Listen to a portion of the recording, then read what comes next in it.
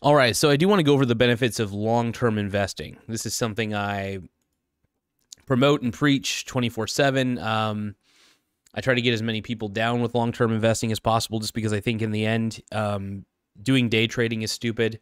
I've had arguments with friends about this that some friends of mine are like, hey, day trading is all the shit. It's all the rage. And I'm sitting over here like, nope, I don't believe it is. I do believe that day trading in itself is fundamentally just a dumb practice.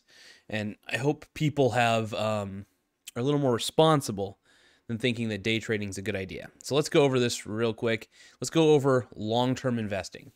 So I just kind of want to do a long-term investing overview. Why it's important, just kind of in general, just kind of want to talk about it, want to discuss it, kind of in like a original paper form.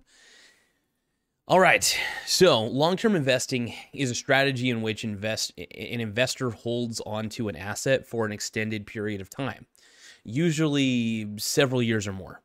This approach to investing is based on the belief that over the long term, the value of an asset will increase, resulting in a higher return for the investor. We do want to examine the principles of long-term investing and the benefits of this approach to investing. One of the main principles of long-term investing is the concept of compounding. Compounding refers to the process of earning interest on the interest that has already been earned. This means that the longer an asset is held, the more the interest earned on the asset will grow. For example, if an investor invested $10,000 in a stock that earned a 10% return after 1 year, the investment would be worth $11,000. However, if the same investment was held for 10 years, the investment would be worth $25,937. This illustrates the power of compounding over the long term. Another principle of long-term investing is diversification. Diversification is the process of spreading investments across different asset classes, sectors, and geographic locations. This helps to reduce the risk of losing money due to a downturn in one specific market or sector. By diversifying investments, an investor is able to spread their risk across multiple assets, thus reducing the overall risk of their portfolio.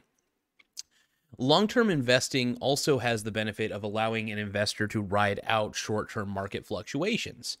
The stock market, for example, is known for its volatility and can experience sharp fluctuations in the short term. However, over the long term, the stock market has consistently trended upward. By investing for the long term, an investor is able to avoid the emotions that can be associated with short-term market fluctuations, and instead focus on the long-term potential of their investments. In conclusion, long-term investing is a strategy that is based on the principles of compounding and diversification. It allows an investor to benefit from the power of compounding over time and to reduce their risk by diversifying their investments. Additionally, by investing for the long term, an investor is able to ride out short-term market fluctuations and focus on the long-term potential of their investments.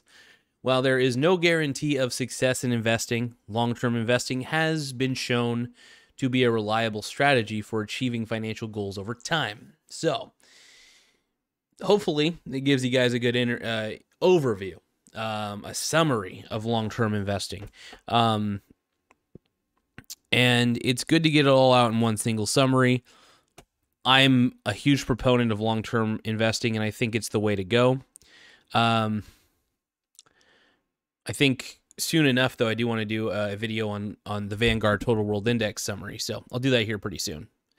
All right. See you guys here in a few moments.